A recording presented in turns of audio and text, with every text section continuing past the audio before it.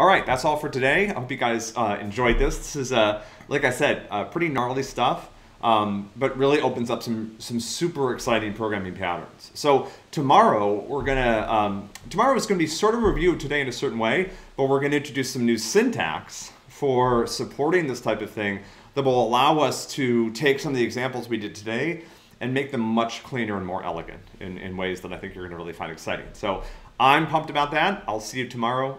Take good care of each other. Stay safe. Bye.